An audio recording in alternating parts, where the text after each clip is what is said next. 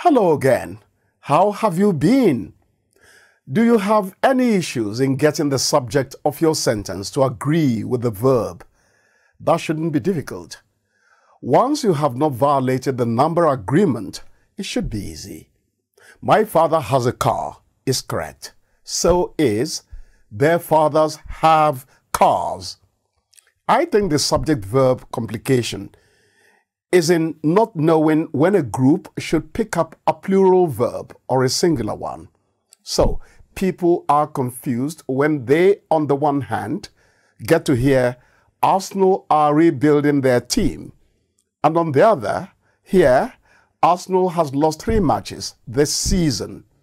Each of them is actually correct.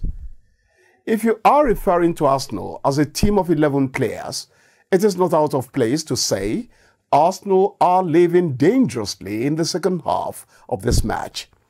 If, on the other hand, you regard Arsenal as a single club, you are still free to say Arsenal has played well so far.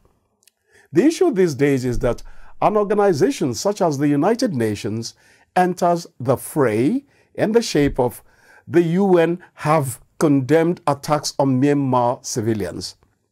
I think this is pushing the free distribution of singular and plural verb forms too far.